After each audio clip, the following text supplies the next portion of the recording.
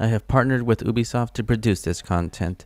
So you clicked on this video because you want to know what content to expect in Season 1 of XDefiant, and maybe you missed the XD brief, so leave a like and let's get started as I give you a quick rundown of what to expect. First, the juicy bits. Capture the flag and search and destroy, or bomb as it's being called, will be the new modes that you should be expect diving right in.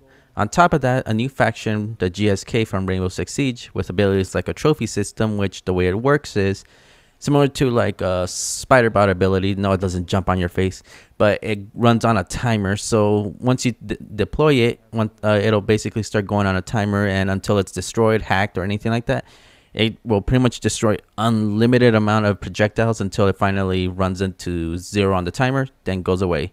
The other one is a barbed wire, which is good for, keeping an area locked down, whenever you're playing things like Occupy or, Domination, anything of that sort. It's a barbed wire meant to slow down and damage the opposing team.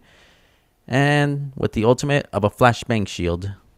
You can also expect over 90 tiers in the battle pass, with a lot of stuff ranging from new emotes, new emojis, and even new weapons like the LVOA assault rifle, the L115 sniper, and the sawed-off shotgun secondary.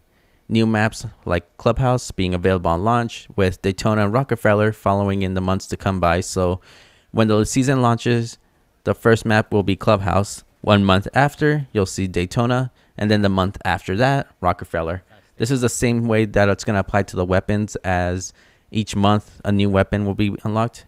And speaking of unlock, for those of you that have been, weapon grinding and whatnot, there's also going to be 3 new mastery camos to grind for, and the introduction of rank, which I unfortunately did not get much footage of, but there is going to be a rank mode starting in Season 1. So yeah, that's the basis of everything. Get ready to enjoy the new season starting tomorrow, as pretty much as soon as this video comes up. Yeah, the new season should start the next day. And one last thing as well, stay tuned, as I will be applying for a creator code in XDefiant. No, I'm not joking. They are going to be doing a creator code similar to like Fortnite in a sense, where basically anything you buy in the shop, if you have a creator code linked to it, you can support a creator.